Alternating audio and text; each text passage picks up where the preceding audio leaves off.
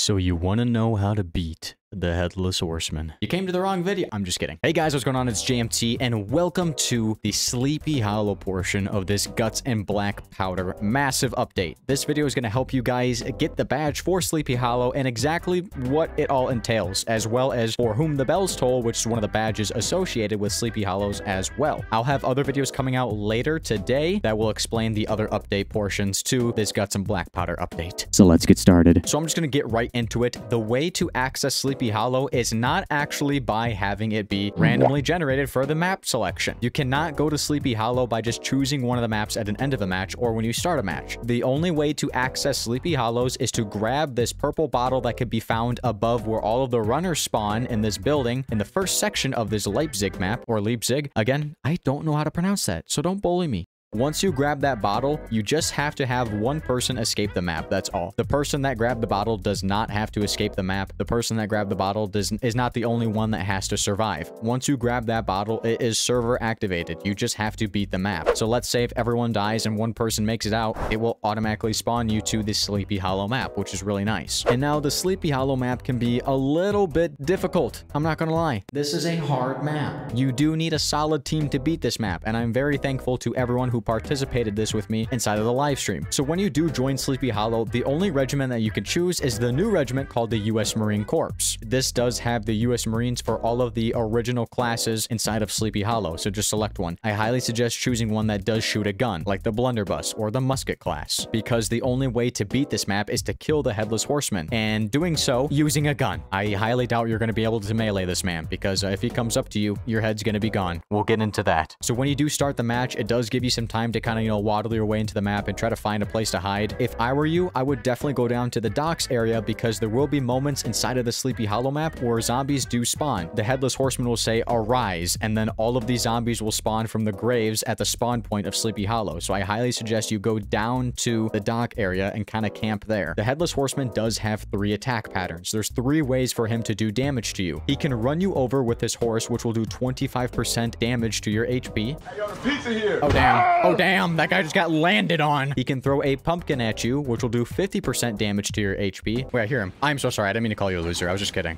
Oh my god. Or he can come up and just completely insta-kill you. He can slice your head off and it will instantly kill you. So make sure you stay away from this guy. And I'm pretty sure the pathfinding for this guy is like aimbot, because people get ran over pretty easily. He runs directly at you. You can't just on-delay him like a bull. He doesn't throw his pumpkin until later during the round, so his first attack patterns are going to be either running you over or trying to cut your head off. So make sure you stay away from him. And pretty much all you got to do to beat him is just to shoot him multiple times. I'm not for sure how much HP he exactly has. I'm not for sure how many shots it's going to take to kill him, because there's so many weapons now inside of Guts and Blackpowder with this update, bringing in 2 new guns. But basically just unload into this man. You got to shoot to kill him, and you will hear whether or not you hit him, because he will say something. He will do kind of like a grunt noise if you do hit him.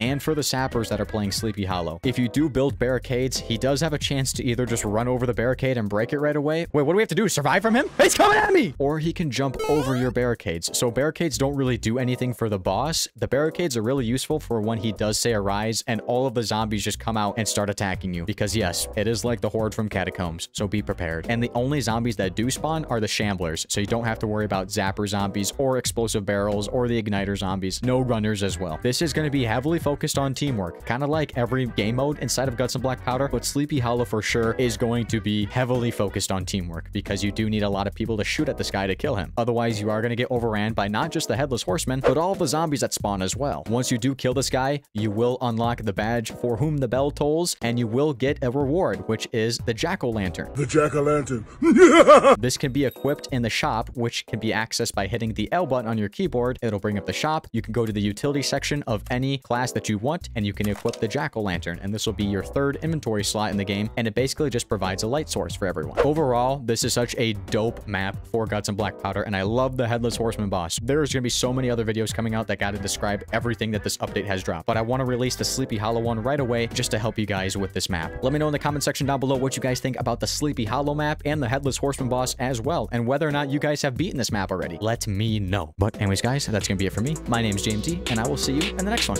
Peace out, guys.